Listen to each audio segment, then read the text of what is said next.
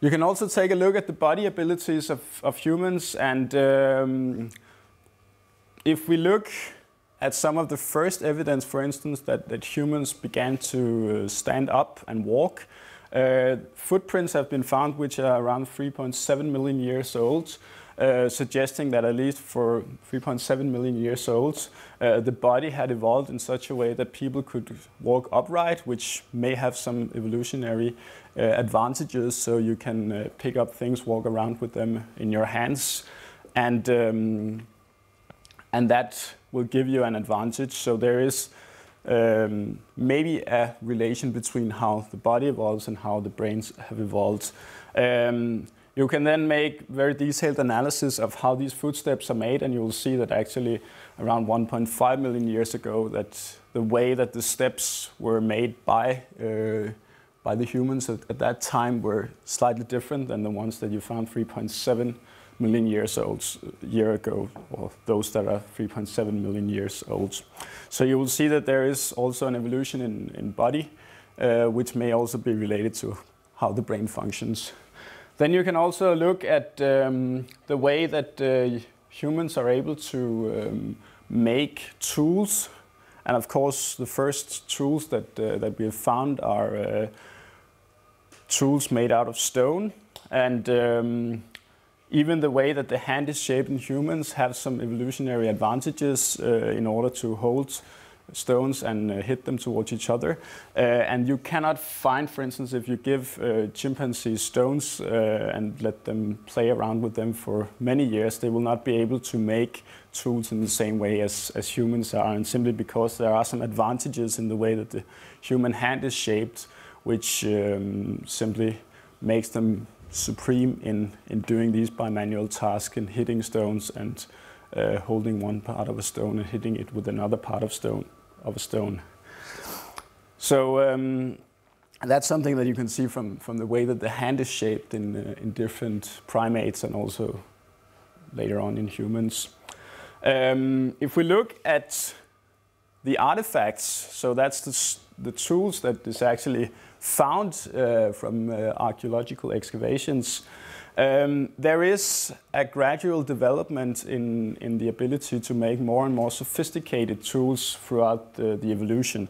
So some of the first tools that have been found are somewhere around 2.5 million years old, and these are merely just stones that have been hit, but at least they seem to be more than just coincidences, these stones. They seem to have been struck in such a way that they actually serve a purpose. So they have sharp edges, which can be used as scrapers.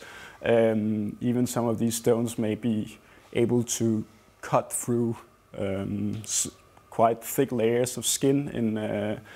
So there is an ability to actually gain something by having these tools, for instance, cut through skin of animals and thereby get access to the meat. So some of the first ones, of course, appeared, appeared 2,500 million years ago.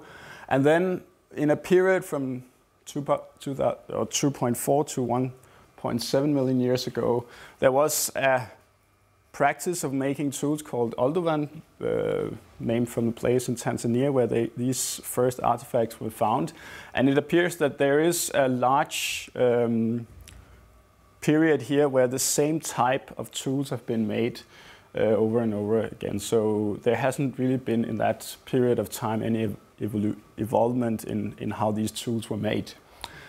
Later on, somewhere around 1.5 million years ago, some of the more sophisticated tools were made probably by a species called Homo erectus. And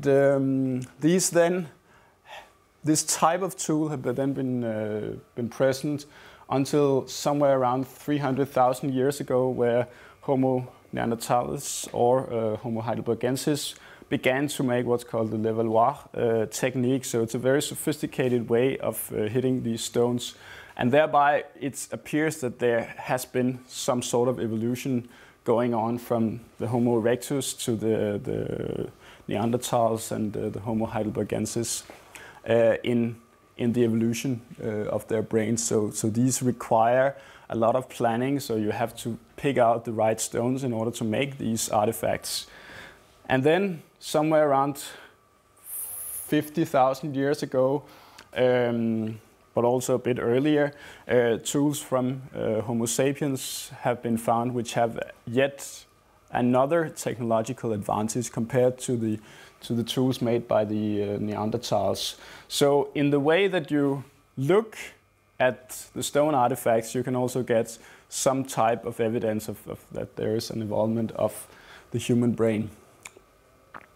Then, of course, some of the latest, more magnificent examples of stone tools are one of these flint daggers over here on the right, which is found in Denmark. And this is then now a product of actually trying to copy completely new technology. So these have actually been made at a time where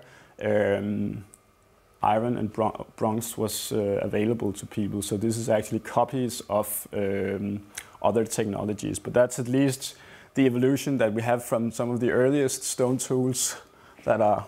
So these are stones that you use to chop other stones with, and then into these quite magnificent pieces of craftsmanship. So there is an evolution, but at least it's taken quite a long time, you know, and the appearance of other materials than stones haven't appeared until maybe 8,000, 7,000 years ago. So for millions of years, the only material at least used to produce tools have been the stones. Another important factor in the evolution of the human brain is actually the availability of food. And one of the reasons is that the human brain consumes a lot of energy. Up to 20 to 25% of energy metabolism is used by the brain. And if we look at what types of food you then need in order to get so much energy, it appears that meat from vertebrates is a very good source of energy. So,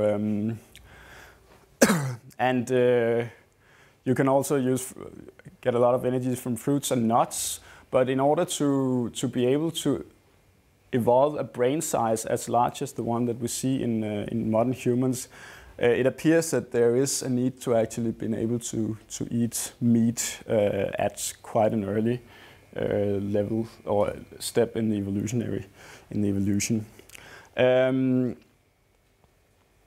So if we look at modern hunters and gatherers, so studies of people that don't live in modern society, but at least are still using a type of way of living as people did earlier. It appears that they consume somewhere around 50% of their energy from meat sources, whereas it's much less from plants.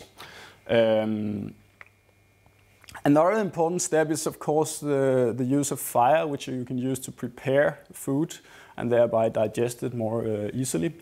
And some of the first systematic uses of fire appear somewhere around 1 to 1.5 million years ago. Whether it's used to actually prepare food is unknown, but at least it has the ability to actually prepare food so it's easier to digest.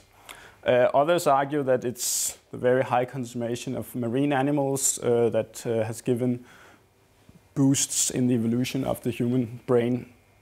So maybe some places up to 25% of the amount of food was consumed by marine animals. Another important factor is the demand for polyunsaturated fatty acids that you can get from certain types of food, and especially from meats. So that's some of the factors that probably has led to a larger brain. Another important factor, at least some argue it's an important factor, is actually that if you begin to eat meat, so of course this is sort of a hen and the egg problem, but if you eat meat, it digests quicker than a lot of vegetables, which means that you can actually spend less energy for the guts to digest the food, which means that the energy can be used for something else than the digestion, and that has then been suggested to be part of the evolution of the brain. So this is a plot looking at the size of the guts compared to the body mass, and humans is depicted in green out here, and it lies well below the line that you find in most other animals. So at least it appears that gut size is very small in humans compared to other species. So that could also be a factor.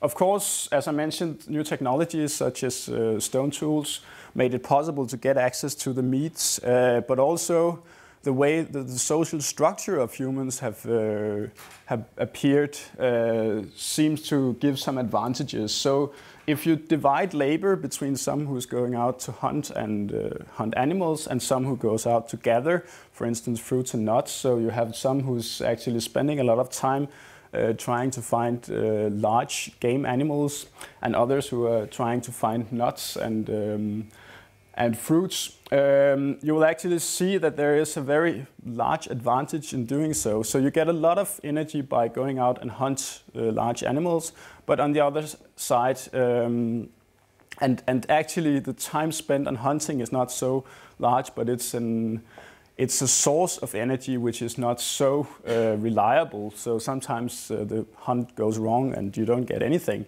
But if you then at the same time have somebody who's going out to gather nuts and fruits, well then these two in combination will actually give you an advantage.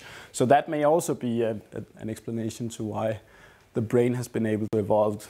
And there is of course evidence that hunting has been going on, and this is from a Danish excavation of an aurochs found with marks from arrows. But if you look at the amount of time spent compared to the amount of energy you get, there is actually a large advantage in differentiating labor between different parts of the people. Another evolutionary advantage has also been the ability to actually kill at a distance. So the first spears, they appeared somewhere around 400,000 years ago. And later on, and that's very recently actually, spear throwers were made. So these are spear throwers where you actually put the end of the spear here and you can actually throw them a lot longer and more precise. So there is an advantage in hunting animals at a distance so you don't get killed as easily. And that may also have been part of the explanation to why there is such a large increase in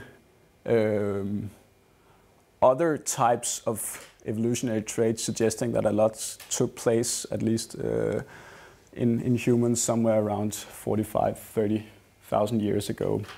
And then also bow and arrow is of course also an advantage. You can shoot even at longer distances.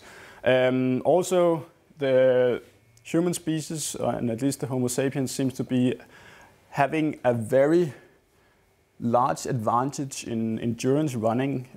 So if you compare with all other animal species, I think it's only the horse which is a better endurance runner than the humans. So that means that there is also some ways of hunting that is possible for humans, which is not possible for other animals. So for instance, some humans are even able to outrun antelopes if you just continue running for hours and hours. And humans are able to do so, but a lot of animals are not. So that also gives the ability to get some food sources that you couldn't get either.